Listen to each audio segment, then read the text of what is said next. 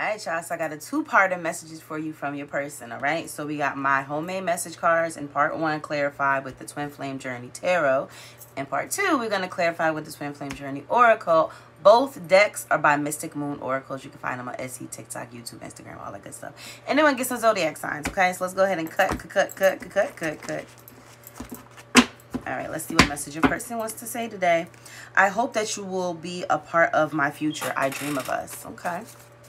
Somebody's hoping that, I guess, through all the bull, y'all will eventually end up together or in each other's lives.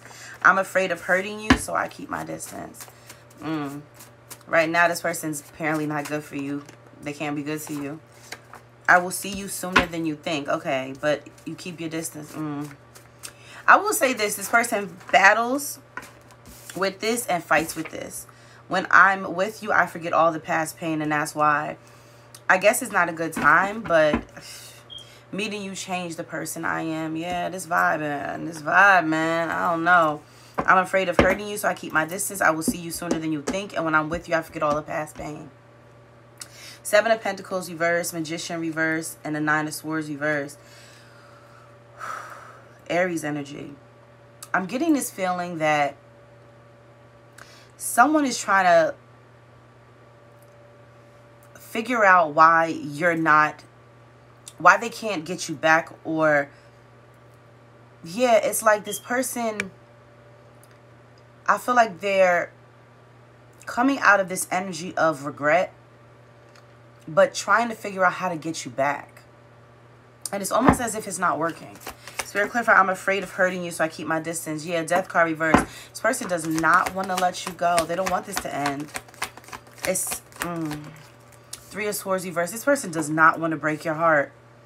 I promise you, I'm afraid of hurting you, so I keep my distance. And the 3 of Swords reverse, they don't want to break your heart. Ace of Swords. Wow, somebody realized their bullshit. Wow, 6 of Swords. There will be peace ahead. This person's, they've made a lot of decisions in regards to this connection so like hastily. They didn't think before they did it. And I feel like now they don't really know how to tell you what they've done. They don't know how to talk to you anymore.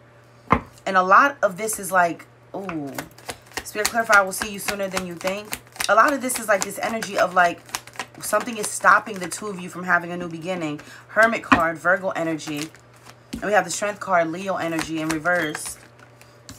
And then we have the 5 of Cups reverse. This person's tired of being sad. Eventually they're going to come forward because they're tired of being sad. They've been in hermit mode.